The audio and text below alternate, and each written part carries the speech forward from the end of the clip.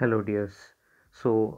Let us look into the topic verification and valuation of assets and liabilities, which is the topic in our principles of auditing that comes next. Let us look into verification first. You just keep in mind the simple meaning of verification and valuation first. It is nothing but verification is checking whether the asset is there or not. Valuation is checking its value. That's all. For example നമ്മുടെ balance ഷീറ്റിൽ ഒരു plant and machinery എന്ന് പറഞ്ഞിട്ട് ഒരു 20 lakh rupees എഴുതിയിട്ടുണ്ട് in our balance sheet. Okay, അപ്പോൾ verification പ്രോസസ്സിൽ നമ്മൾ എന്താ ചെയ്യുകയെന്ന് വെച്ചാൽ ആ 20 ലക്ഷത്തിന് വാങ്ങിയ പ്ലാന്റ് ആൻഡ് മെഷീനറി കമ്പനിയിൽ തന്നെ ഉണ്ടോ, അവിടെ തന്നെ ഉണ്ടോ എന്നുള്ള ചെക്കിംഗ് ആണ്. ആ മെഷീൻ ഫിസിക്കലി അവൈലബിൾ ആണോ എന്ന് ക്രോസ് ചെക്ക് ചെയ്യുന്നതാണ് വെരിഫിക്കേഷൻ. വാല്യുവേഷൻ എന്ന് പറഞ്ഞാൽ നമ്മൾ 20 lakh കാണിച്ചിട്ടുണ്ടല്ലോ, ആ വാല്യൂ ആ മെഷീനിനുണ്ടോ, അതിനുള്ള ബിൽസ് എവിടെ എന്നൊക്കെ ചെക്ക് ചെയ്തിട്ട് ഒറിജിനലി അതിൻ്റെ 20 lakh വാല്യൂ ഉണ്ടോ, അതിൻ്റെ ഡിപ്രിസിയേഷനൊക്കെ വർഷാവർഷം പ്രോപ്പർലി ചെയ്തിട്ടുണ്ടോ എന്നൊക്കെ ചെക്ക് ചെയ്യുന്നതാണ് valuation. So that is verification and valuation. So verification means proving the correctness. So according to Spicer and പെഗ്ലർ, verification of asset implies inquiry into the value, ownership, title, existence, possession and presence of any charge on the asset. Spicer and പെഗ്ലർ എന്നുള്ള ആൾക്കാരുടെ പ്രകാരം പറഞ്ഞിട്ടുള്ള ഡെഫിനേഷനിൽ verification എന്ന് പറയുന്നത് ഒരു അസറ്റിൻ്റെ value, അതിൻ്റെ ownership, is it under the company, who is the title owner, under whose possession it is, then ആ അസറ്റിൻ്റെ മേലെ എന്തെങ്കിലും ചാർജ് ഉണ്ടോ, അതായത് ആ അസറ്റ് നമ്മൾ ഒരു പ്ലഡ്ജ് ചെയ്തിട്ട് അല്ലെങ്കിൽ ഒരു പണയം വെച്ചിട്ട് ലോണോ കാര്യങ്ങളോ എന്തെങ്കിലും എടുത്തിട്ടുണ്ടോ, is there any charge on the asset, everything will be verified. This is verification. Whether the asset is present, under whose ownership it is, because certain companies will show plant and machinery 10 lakh എന്ന് അവരുടെ ഇതിൽ കാണിക്കും അസറ്റിൽ. പക്ഷേ ആ plant and machinery വെച്ചിരിക്കുന്നത് ഓണറിൻ്റെ വീട്ടിലായിരിക്കും ആ machine use ചെയ്യുന്നത്. No use in that. It cannot be shown in the company accounts. പൊസഷനും ടൈറ്റിലും ഒക്കെ കമ്പനിയുടെ പേരിലായിരിക്കണം.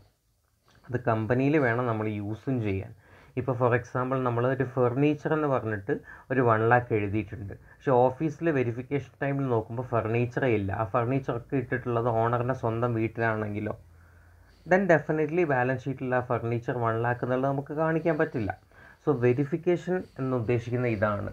അപ്പോൾ കണക്കിൽ കാണിച്ചിട്ടുള്ള അസറ്റ്സ് വെരിഫൈ ചെയ്യുക, അതവിടെ ഉണ്ടോ, ആരാണ് അതിൻ്റെ ഓണർ, കമ്പനി തന്നെയാണോ, അതിൻ്റെ മേലെ എന്തെങ്കിലും ചാർജ് ഉണ്ടോ, is it pledged for any loan, everything will be checked. Now coming to the objectives of verification, same thing. നമ്മളിപ്പോൾ ഡെഫിനേഷനിൽ നോക്കിയത് തന്നെ സബ് ഹെഡിങ്സ് ആയി കൊടുത്തിട്ടുണ്ടാവും, അത്രേ ഉള്ളൂ. When it comes to objective, valuation of asset and liabilities properly value ചെയ്യുക. വെരിഫിക്കേഷനും valuation involve ആണ്. Correct value കണ്ടുപിടിക്കുക. Finding out ownership and title, under whose ownership it is. Detection of error and fraud. ചില കമ്പനിക്കാർ വെറുതെ profit കൂടുതൽ കാണിക്കാൻ വേണ്ടി asset വെറുതെ കൂടുതൽ എഴുതി വെക്കും ബാലൻസ് ഷീറ്റിൽ. പ്ലാന്റ് ആൻഡ് മെഷീനറി ഒറിജിനൽ വില 10 lakh ആയിരിക്കും, പക്ഷേ ബാലൻസ് ഷീറ്റിൽ they will show it as 20 lakh. There, when you do the verification, you will find out the fraudulent and errors. Fraudulent activities and errors. Then certification of arithmetical accuracy, that is nothing but correctness of the accounts. നമ്മൾ എത്ര accounts ചെയ്താലും numerical കാൽക്കുലേഷൻസിലെ mistake ഒക്കെ വരാൻ സാധ്യതയുണ്ട്. So when you do the verification, such calculation mistakes can be found out, which enhances the അരിത്മെറ്റിക്കൽ accuracy. Then whether the balance sheet is showing the true financial position. അതാണ് നമ്മൾ നേരത്തെ discuss ചെയ്തത്. വെറുതെ ഒരു ഫേമിന് വേണമെങ്കിൽ ഒരു കമ്പനീൻ്റെ അക്കൗണ്ട്സിൽ അസറ്റ്സ് വെറുതെ കൂടുതലും എഴുതി ലയബിലിറ്റി ഒറിജിനൽ കാട്ടിയും കുറച്ചും എഴുതിയാൽ നാച്ചുറലി പ്രോഫിറ്റ് കൂടിയ പോലെ കാണിക്കാൻ പറ്റും. They can cheat the share holders, but all those will be found out during verification. അപ്പോൾ ബാലൻസ് ഷീറ്റിൽ എന്ത് കള്ളത്തരം ചെയ്താലും ട്രൂ ഫിനാൻഷ്യൽ പൊസിഷൻ അറിയണമെങ്കിൽ വെരിഫിക്കേഷൻ നടത്തണം. അപ്പോൾ ഫ്രോഡുലൻ്റ് ആക്ടിവിറ്റി ഒന്നും പോസിബിൾ അല്ല. All mistakes will get corrected. Balance sheet will be showing the proper and correct financial position. Then significance of verification. What is the importance? You can just go through. These are all like simple, very easy points when it comes to significance. You just read through and note down the important points. Then coming into valuation and objects, നമ്മൾ തൊട്ട് മുമ്പ് നോക്കിയത് verification and objectives ആണ്. Now we R checking what is valuation and what are the objects of valuation. Now coming in to valuation, process of determining value of an asset. ഒരു അസറ്റിൻ്റെ value നോക്കുന്നത്, കണ്ടുപിടിക്കുന്നത്, assess ചെയ്യുന്നതാണ് valuation. So valuation of asset is therefore an attempt to ensure equitable distribution of original outlay over the period of asset's usefulness. So ഒരു അസറ്റിൻ്റെ correct value അത് ഈക്വലായിട്ട് കറക്റ്റായിട്ട് originally distribute ചെയ്തിട്ടുണ്ടോ over the period of assets usefulness. As you all no, an asset can be written in the balance sheet only if it is usable. ഒരു അസറ്റിൻ്റെ ഒരു പ്രത്യേകത എന്താണ്? Definitely there will be depreciation. അപ്പോൾ വർഷം value കുറഞ്ഞ് last അതിൻ്റെ usefulness കഴിയുമ്പോൾ we will cell it for scrap value. അപ്പോൾ അസറ്റിൻ്റെ യൂസ്ഫുൾനെസ് ഉള്ള സമയത്ത് അതിൻ്റെ അക്കൗണ്ട്സ് പ്രോപ്പർലി വാല്യുവേഷനൊക്കെ ചെയ്തിട്ടുണ്ടോ, വർഷം ഡിപ്രിസിയേഷനൊക്കെ പ്രോപ്പറാണോ, is the value properly distributed, that is being cross checked through valuation. You keep this in mind.